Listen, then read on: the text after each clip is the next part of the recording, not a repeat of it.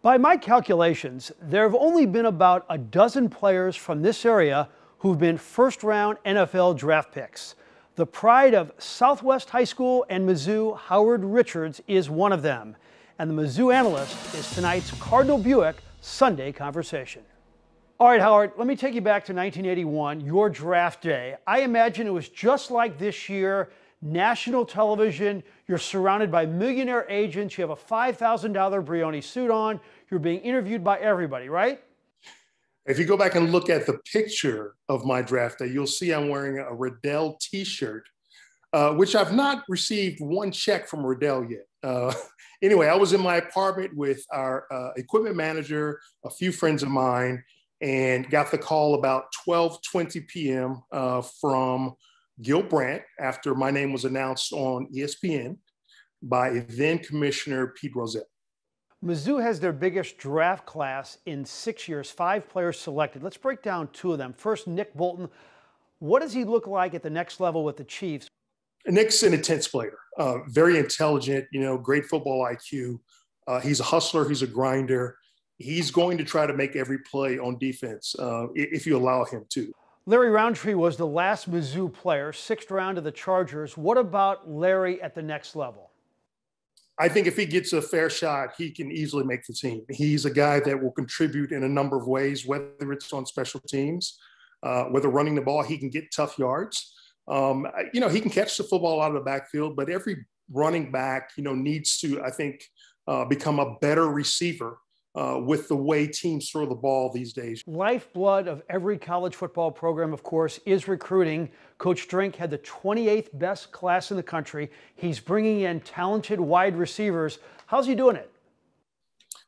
I think with sincerity. I think in the first year, he saw the guys that were ready to play, whether they were initially starters or not, got a chance to play because of their effort. And, just because you started last week in this Drink offense doesn't mean you're going to start the following week. So you prove yourself week in and week out. You prove yourself in practice. And I think that's what it's going to take.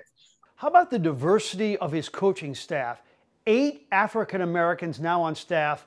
What do you think about this move? And he goes out of his way to say, hey, look, we're not just hiring these coaches because they're African American. It's because they're great coaches too.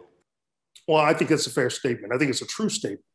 If you just look at the backgrounds of the guys that he has on his coaching staff, I think it speaks for itself. These guys are very talented. Just look at the players that they've coached up and down, whether it's in college or whether at the NFL level. A little bit about your life. After football, 13 years with the CIA. You served under 4 different CIA directors. You were on some dangerous missions. What was more scary to you, blocking Lawrence Taylor or being on some of these missions?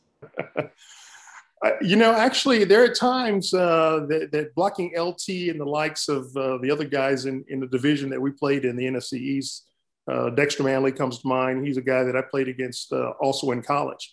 It was a little more difficult. Not to say that what I did with CIA was easy, because it wasn't.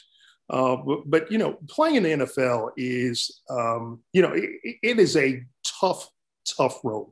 And it takes dedication and hard work. And you got to challenge yourself year in and year out. In your prime, you were 6'6", 265. Describe the scene when a young man would come to your house to pick up your daughter for a date. Well, first of all, he better not have sagging pants, and he better not have on a cap. He better ring the doorbell, and he better say, Mr. Richards, I'm here to pick up your daughter. That's what better happen first. But he's got to be, articulate. He's got to be intelligent. And he better know that when my daughter has to be home, she better be home at the time that she was instructed to be there.